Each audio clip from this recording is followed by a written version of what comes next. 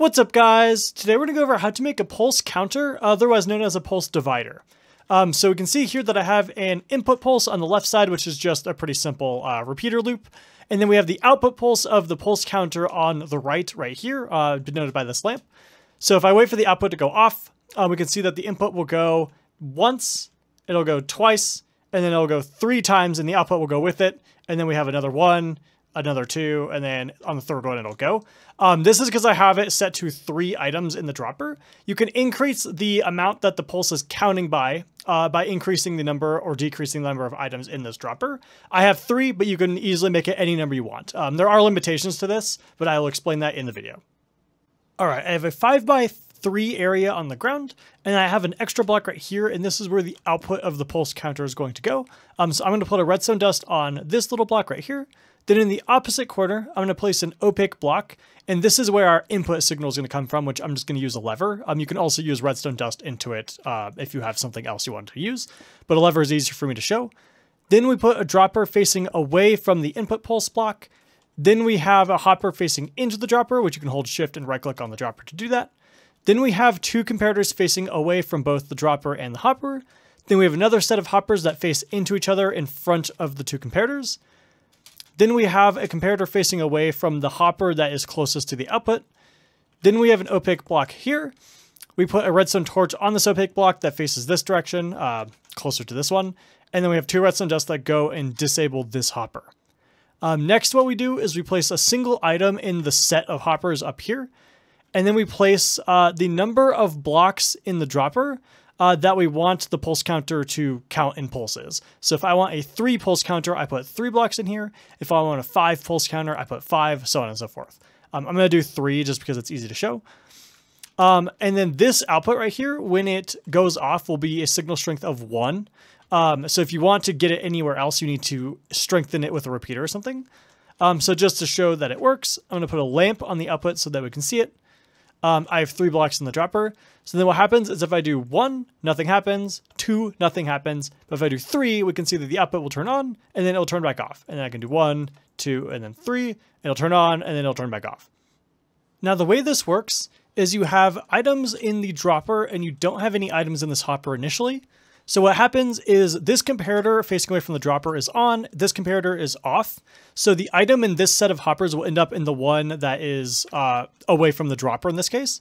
That means that the comparator reading this hopper is off, which means that the output is off, as well as this torch is on, which disables this hopper. And because this hopper is disabled, we can push items into it.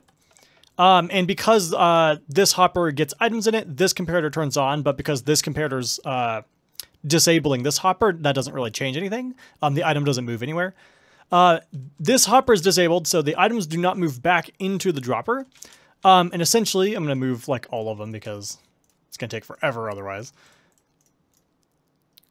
I actually moved all of them by accident. Whoops.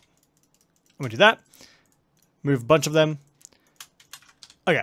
So what happens when the dropper actually empties though, and the reason I have so many so it gives me enough time to explain it, we can see that this comparator turns off for a split second. Then what happens is the item in this hopper goes into this hopper, it turns this comparator signal on, which turns on both our output, and it turns this torch off, which now allows this hopper to push all the items back into the dropper. When the dropper is completed getting all of the items, it'll turn off this comparator, which will then take this item and push it back into this hopper, and then you're back to where you started again. Now the output's going to stay on for as long as this hopper is emptying, which is a limitation which I'll show how to solve in a minute. But essentially it will allow you to use any amount of items that you want, but it doesn't come without limitations, of course. But that is how that works, in case you need to modify it or do anything else with it. Now, there are a few limitations to this design. The first one is pretty easy to show. If I still have 3 items in here and then I go 1, 2, 3, we can see that the output pulse turns on and then it turns back off. Now, if I increase the number of blocks in here, so I'm going to make it a 10 pulse counter, and I do 1, 2, 3, 4, 5, 6, 7, 8, 9, 10, we can see the output pulse turns on, but it also stays on for a significantly longer period of time. That's because it'll stay on for as long as it takes to clear all the items out of this hopper. And in that case, it goes up with the number of items that you have in the dropper. This is a pretty easy problem to solve. If you want the output pulse to be a consistent length, what you can do instead is get rid of this repeater. We have this redstone dust right here, and it needs to be on top of an opaque block, which is gold in this case. We put a sticky piston facing up, which is on the same level as the block the dust is on. Then we put an opaque block on top of the sticky piston, and then we put a repeater facing away from the block on top of the piston, and then we can put our lamp. So now in this case, if I go 1, 2, 3, 4, 5, 6, 7, 8, 9, 10, it'll turn on and it'll turn off really quickly. So that is completely independent of however many items we have in the dropper. You saw that the piston went down a lot later than the output went off. The piston going down is kind of an indication that your circuit is reset. Now another limitation, and this one's a little bit harder to get around, is when you are, when the output's on, so I'll do it again, 1, 2, 3, 4, 5, 6, 7, 8, 9, 10. When this hopper needs to empty out, it will ignore all input signals that you put into it. In fact, what will happen is the input signal will have the dropper put into the hopper, but because the hopper is clearing out into the dropper, it'll just clear out the item that it just got and put it back in the dropper. So it effectively ignores anything you put in.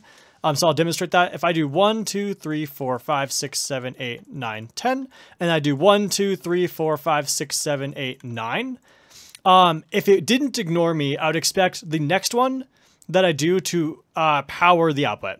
If I do it, we can see that it doesn't happen. In fact, I have 9 more, and that's just because it ignored the first 9 that I did. This is a lot harder to get around. A band-aid fix is if you have an input pulse that's not too fast. So if it's like really fast, then you might not be able to get around this. But if it's like not too fast, but it's just fast enough where it can't clear out all of your items, you can chain 2 of these pulse counters together, where you have one, and then you use this signal as the input to the next one, and then you just copy and paste this thing over. You can chain them together to reduce the amount of time it takes for your circuit to reset. So for example, if I have like 12, if 12 items clearing out of the hopper, clearing out of this hopper, is too long of a time to wait, but 4 items clearing out of the hopper isn't, then what I can do is instead of making 12, I chain 2 together and I make one that's a pulse counter of 3, and then the next one is a pulse counter of 4. So in that case, it will, it'll divide out a lot quicker for each individual one, but then the end result is still a pulse counter of 12. So that might be a band-aid fix, and that would probably get you most of the way there. If you need it to be really, really fast, like if you have a clock that looks like this, or rather an input circuit that looks something like this, this might be a lot harder to get around. You might not be able to get around it with that method. All right, guys, that'll be it for this pretty short video. Let me know in the comments if you have any ideas or if you have any issues with it, and I'll do my best to help. I hope you have a wonderful day, and I hope to see you next time.